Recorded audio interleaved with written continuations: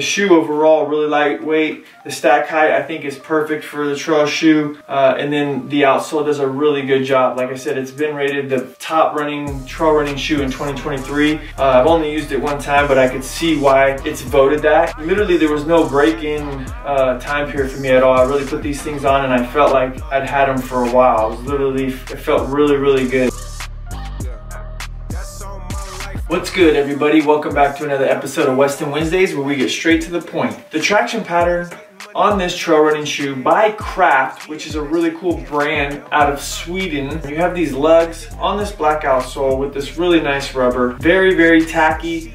Used them today. You could feel a nice grab and grip on the ground. And these things are going to be pretty durable. It's pretty hard rubber. But there still is a little bit of cushion to it, which is, best of both worlds. It covers the top to bottom, a little split. It's not a full outsole to help with some of the weight issues, to keep it a little bit lighter. It runs up the toe for protection there as well. But those are really cool lugs and a really cool pattern. It's just very basic, but it does the job. Now, as we move on up, the cushion setup in this Craft Endurance Trail running shoe is what they call PX foam.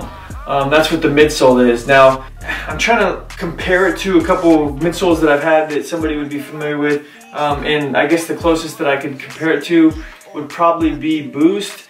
I feel like it's a little firmer than Boost, but the response is better, I think, almost.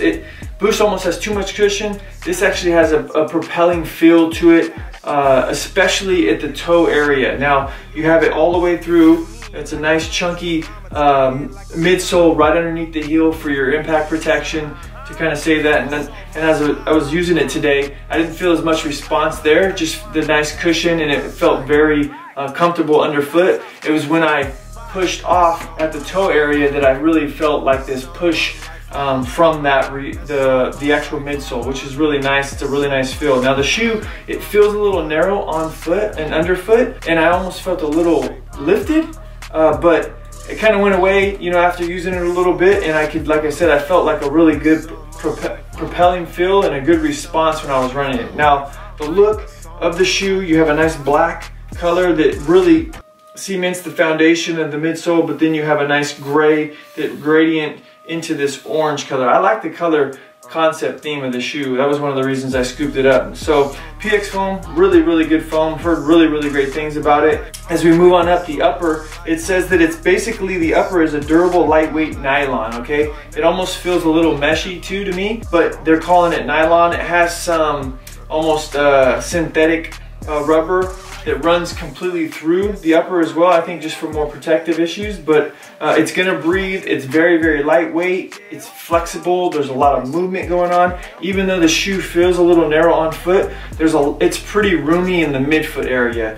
At least for me, I'm more of a narrow foot guy anyways, so wide footers would probably be really nice and snug. Now, as you move up towards the toe box area, they have this synthetic area just for more protection. Obviously, you don't want that mesh nylon area to tear when you're running, so they added that on the toe box area, but then that also creates a little bit more of a snug feel, a little bit more of a compressed feel at the toe box area, which I don't mind. Like I said, my foot's narrow, so I really do like that feel. Now, they actually run that through all the way around the medial side and the lateral side, and then you have a nice cool little, it's like, orange area. Has a Craft logo on the back. It says Endurance Trail, but then it provides that little heel counter on the outside as well as the inside to give you a nice little backstop for your shoe to really lock it in, which is a cool feature. Now, they hit you with these purple laces that really pop. They stand out. I really like that feature of this. Really, it almost gives me that Joker vibe from Batman. This is his colors. So tongue, it's very thin tongue. It's attached in the midfoot, so it does, obviously give you a nice form fit when it's in, but it really forms to your foot. It's orange with the Craft logo, and then you have the Craft logo on the lateral side here with these 6 dots, which is cool. So just different size dots, and that's their logo on all their shoes. These things come out at $160. I actually had a deal. If you jump on these websites now, they give people 20% off just by signing up. So it's a really good way to knock off some price. This would be a really good shoe to invest in my opinion, especially if you're a trail running guy. Even if you're a gym or even just a road running individual, this shoe I think would do it. It just would provide you with a little bit more traction, but I think it would really do a good job for you. That PX foam is very, very nice. Yeah, like I said, check them out, man. Craft in Sweden. They do a really good job. I'm very, very impressed. I don't normally do this, but when I do, you know what I do? I shoe review. I'm out. Peace.